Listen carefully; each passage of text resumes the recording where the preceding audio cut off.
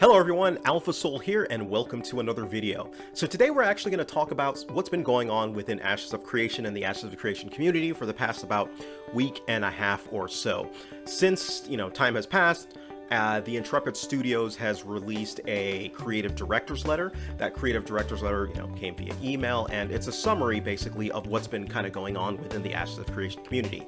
And also, Jahlon, who is the owner of the Paradox Gaming Network channel, which focuses on a lot of content, some of which is Ashes of Creation, recently did an interview with Stephen Sharif to kind of go over and talk about some things and questions that have been with the community. And if you don't know Jahlon, he is a person has an excellent website and YouTube channel that covers a lot of basic information and in-depth information regarding Ashes of Creation that you can go into. You can really dive into a lot of those videos, and in general he's a very knowledgeable person. If you go to the Ashes of Creation Discord, for example, and you ask a question in the queue in the question section, he's going to generally be one of the people that frequently answers those questions as well too. He doesn't work for Intrepid, but he has a lot of knowledge on the subject, so I highly encourage you, if it's interesting, to go ahead and check it out. Now, in this video, I'm going to touch on some of the points that were brought up in there, just some of the things that I found interesting, and we'll go over that. But to start with the creative director's letter. Now,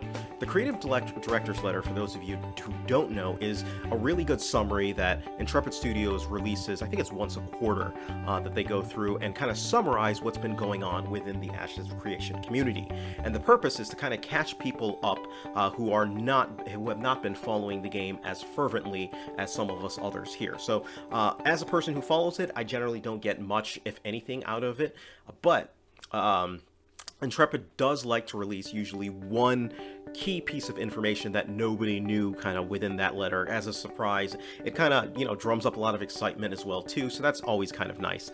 And the surprise this time was the fact that the pre-alpha testing that's been going on, and the alpha 1 testing that's going to occur is actually occurring in the fall, sometime in the fall. We don't know when specifically, but the pre-alpha testing has been going on. There's been one main test, and some of the Phoenix Initiative and higher groups have been participating in that, and he basically announced that another test is going to be coming. This one's in August, and the Leader of Men group will be added into the testing phase. So basically there are 10 different support groups, or different tiers of support that users could go into when you're supporting Ashes of Creation. There were the Explorer, Settler, Pioneer, Founder, Warrior of Old, Braver of Worlds, Leader of Men, Royalty, Hero of the People, and Avatar of the Phoenix, which is the highest. Now, everything from Braver of Worlds and on, and higher basically for that tier, have access to Alpha 1.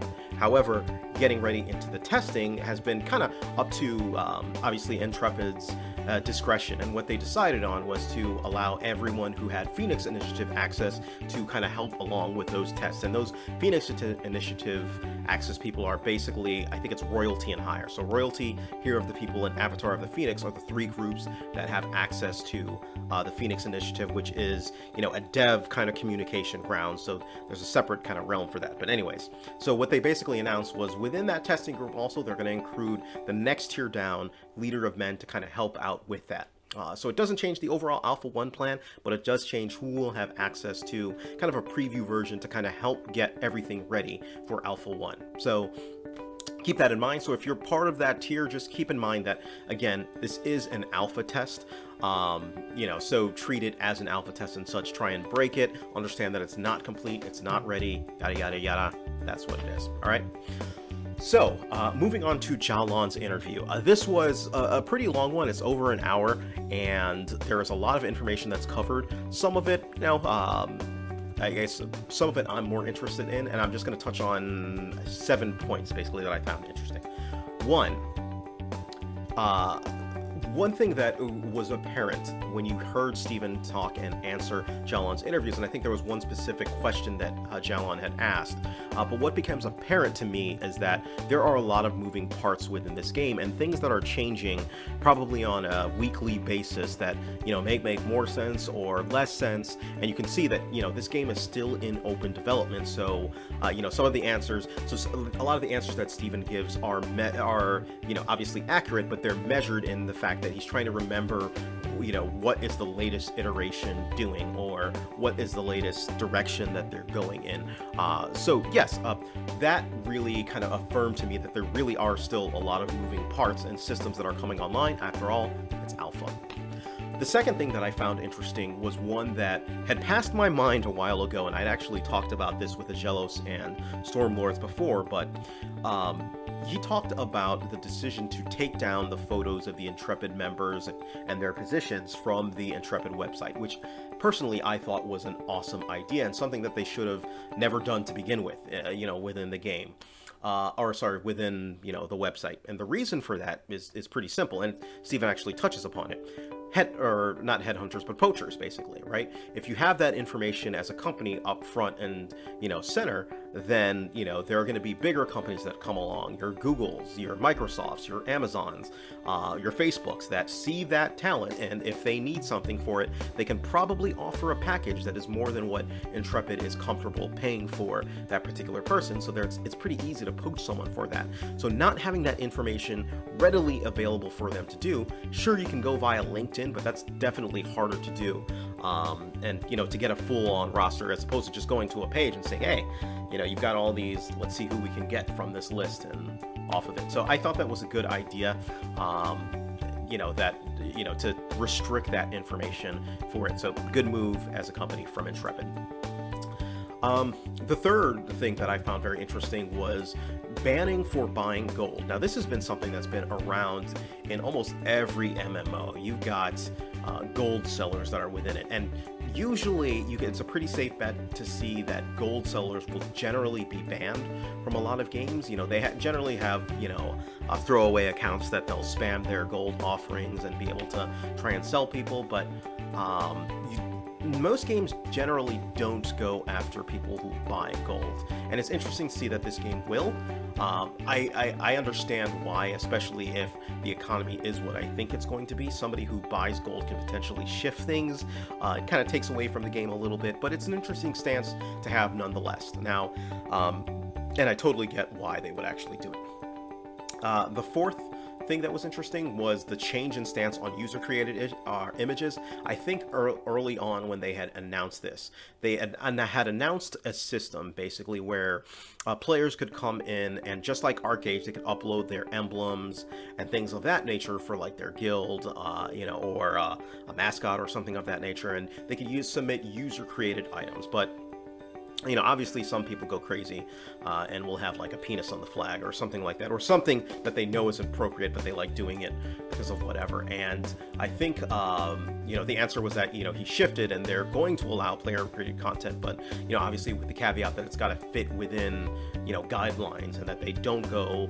like that because they, this can start to get messy with bannings, and because it's a, pay-as-you-go kind of game, then, yeah. You can see there can be some intricacies that go into there, but it's interesting to see that we'll be able to upload and have our own banners, if you will. I think I got that right, so correct me if I'm wrong on that one. I was kind of paying attention on that one, and I kind of wasn't, but yeah. So the next one is the reason for the delay of the Divine and Military nodes. So Intrepid Studios has already released a summary of what's going on with some of their nodes, right? Like the, I think it was the economic node and the, I'm forgetting the other one. Anyways, they've released 2 nodes so far, and the other 2 they had not released just yet, right? And the reason that they gave for it was the fact that obviously it's constantly in work, and they wanted to kind of rethink them.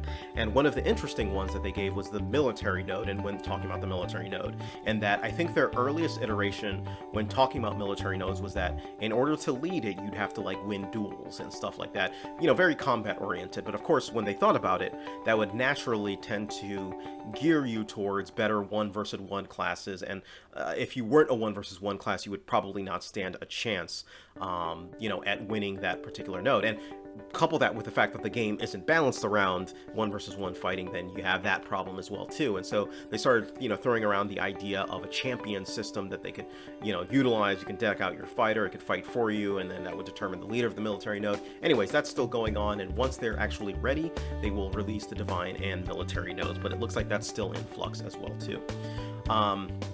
Next was an easy way to address flagging, right? You know, when specifically for like healers and AoE type classes that throw down AoEs, there's been the thought that, you know, somebody who is able to be attacked would throw themselves into the direction of like an AoE or stick around mobs, and when you AoE that area, you would automatically flag and you would be able to get killed, basically. And so there's going to be a flag that will determine, or a toggle basically, that will determine whether or not you can choose your heals or your AoEs will affect, you know, targets that have been criminally flagged or something of that nature. And so that will be an option as well.